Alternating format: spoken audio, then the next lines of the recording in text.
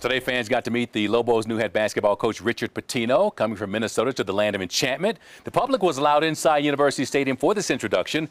Players were there to hear from the new coach.